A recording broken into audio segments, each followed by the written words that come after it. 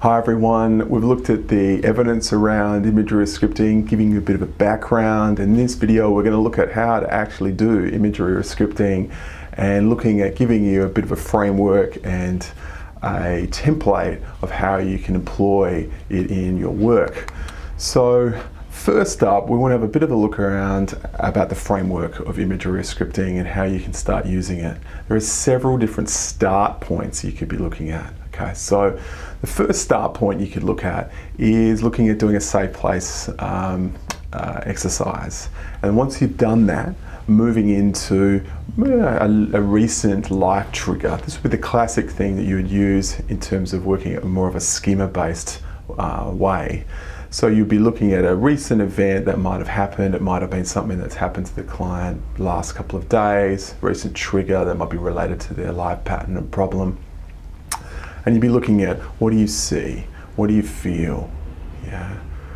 Okay, get a sense of that feeling, what you can see, and hold on to that feeling, and then get an image of a childlike related experience, a childlike trauma, big T or small t trauma.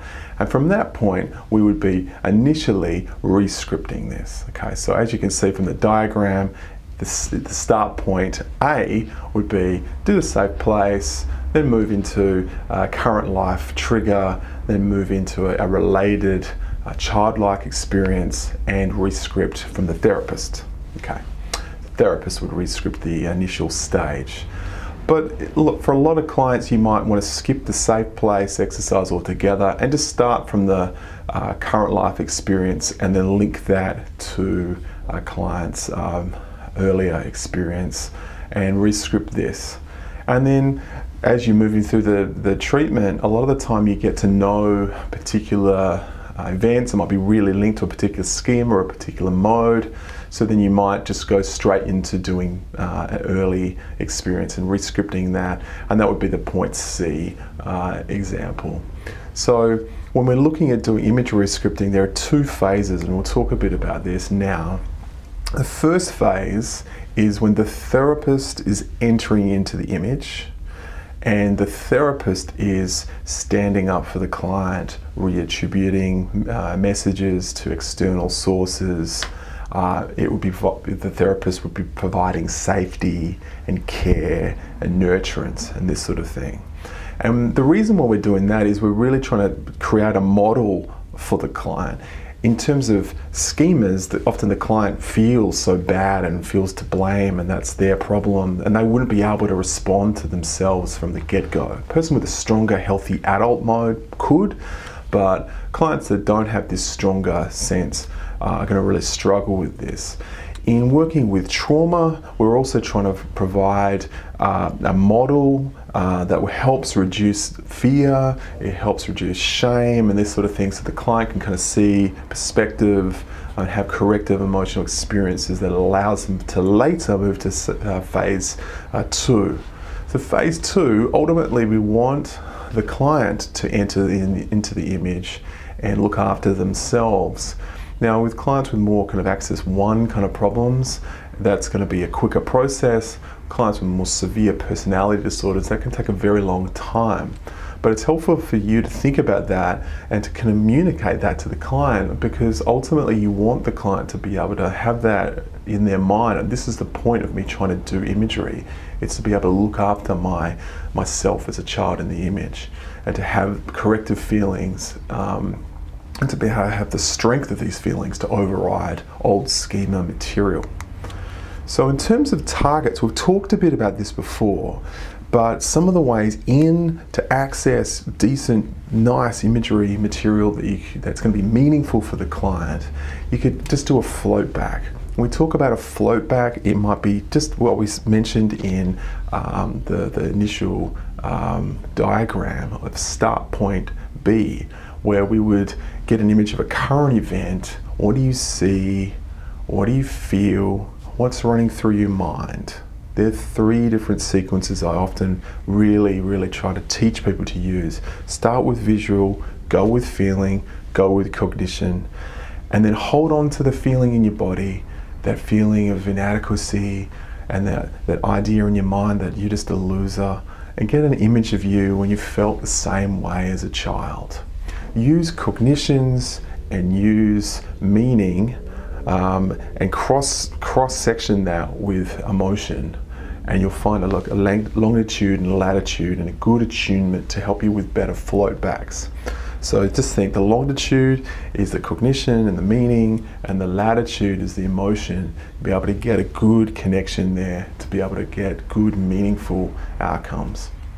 Another thing you could possibly do is to think about clients getting memories related to schemas and modes and experiences, and getting them to think about that out of session and almost have like a compendium or a list of material that might be related to different schemas, and use this. And you can use this as a primer for the client. So if a person is triggered, you could be saying, you know, is it kind of like this feeling? Does that feel right? And be able to use that as a way to kind of move forward. So we're going to be looking at the imagery rescripting script here, and you know, we're going to be looking at the sequence. It's important for you to get the sequence correct. So when we're looking at this sequence, initially you want to start off with getting an image, okay? And you want to, if we're doing a float back, you want to start with a recent image, but what we're going to look at is start point C, of going straight into an initial trauma or initial difficulty for the client when they're as a child. So you want to get that image of that experience as a child.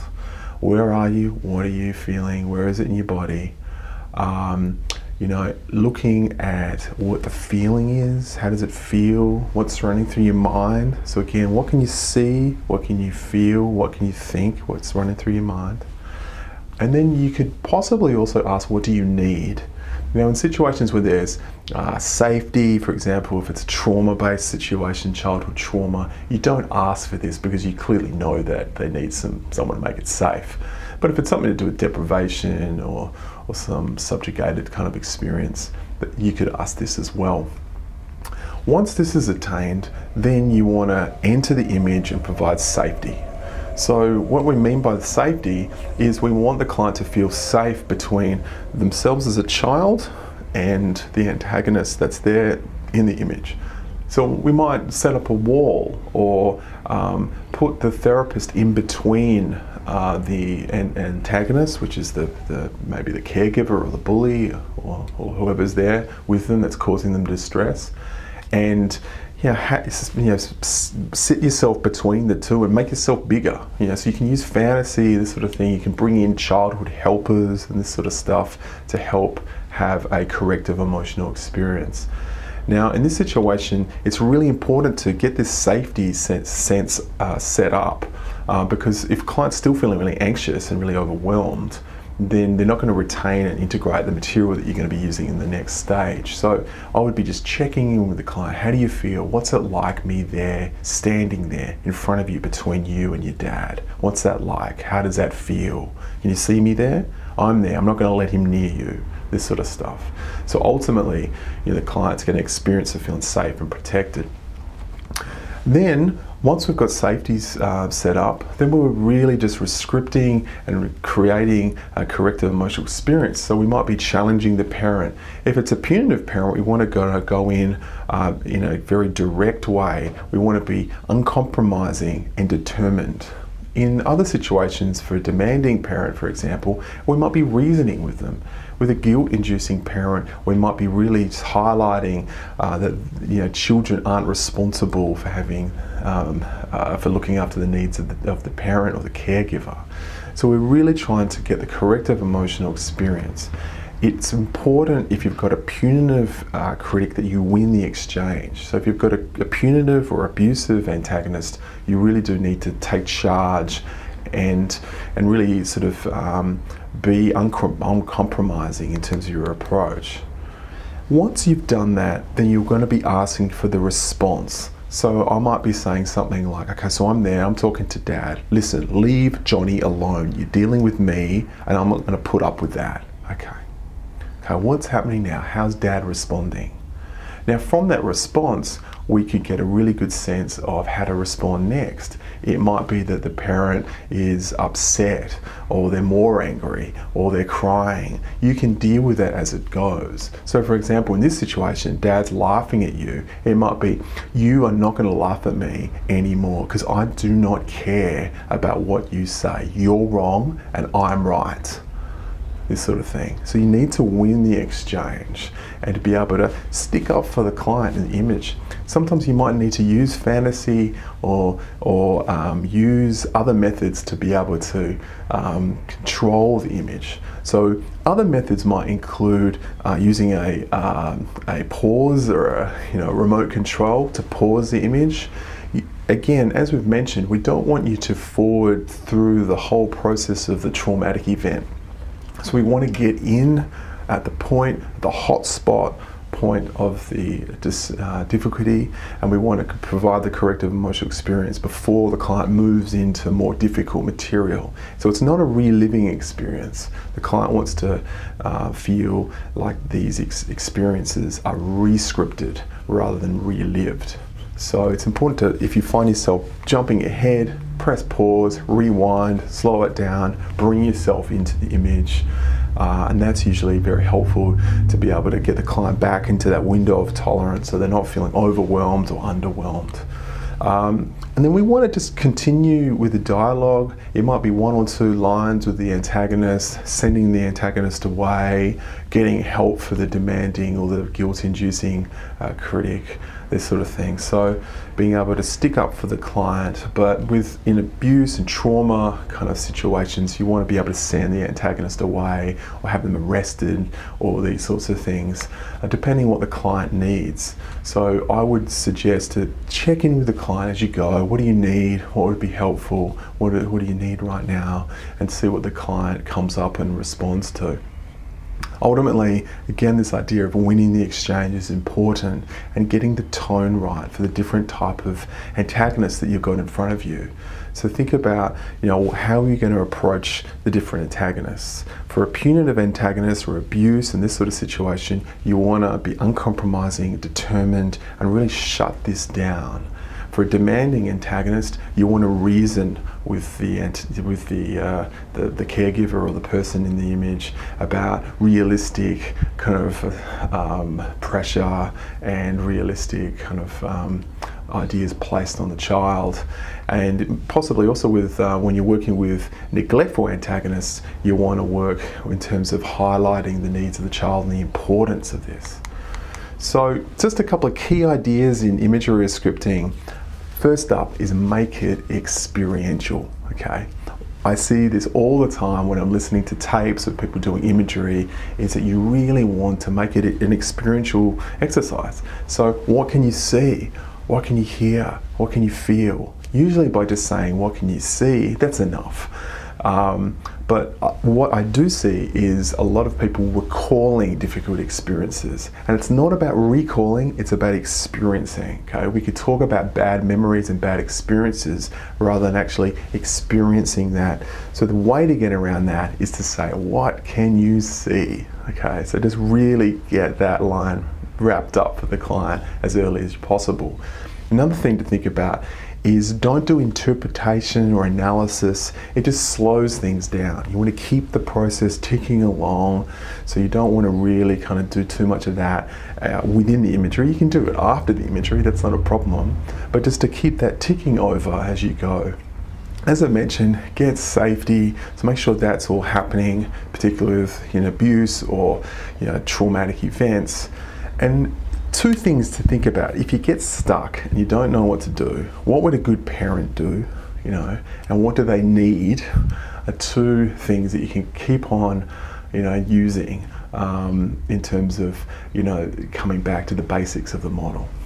One other thing is to think about is trying to make things first person and present tense.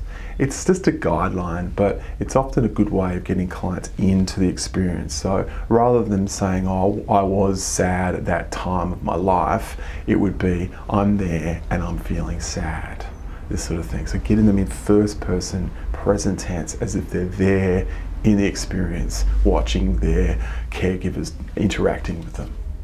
So we're going to show you a little video now of the experience of doing imagery scripting with patient Nikki. And in this exercise, we're going to be really commenting on the ideas around using imagery scripting with more of a punitive, abusive antagonist.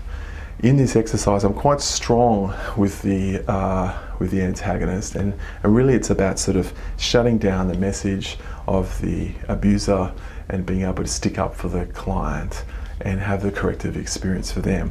Now remember, this is the first stage, and then we'll be moving into doing the second phase later. In different situations, you might be doing a lot of first phase imagery rescripting. So in schema therapy, you might be doing months and months and months of this, if not years of this. But working at a PTSD level, you might be, sort of doing half a dozen of these sorts of imagery exercises before the client feels able to take more responsibility and move into phase 2.